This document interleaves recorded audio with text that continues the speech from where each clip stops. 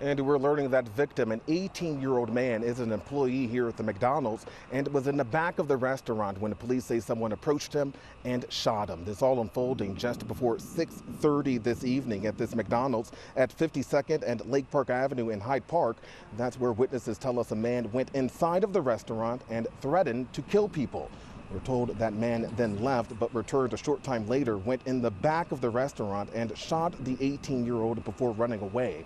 The victim was taken to the University of Chicago Medical Center. He was first listed in critical but has since improved to good condition. We spoke with a woman who was at the Chicago Police Board meeting tonight and had stopped at this McDonald's beforehand for some coffee.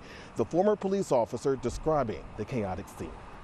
It's an open season on citizens, and I think public safety should be the #1 issue for the mayor, for the state legislature, for the new superintendent, and for the commanders in all of our districts. And tonight, there's no word on any arrests or suspects in this case as Area 1 detectives continue to investigate. Watch breaking news on YouTube. Subscribe to ABC 7 Chicago Eyewitness News.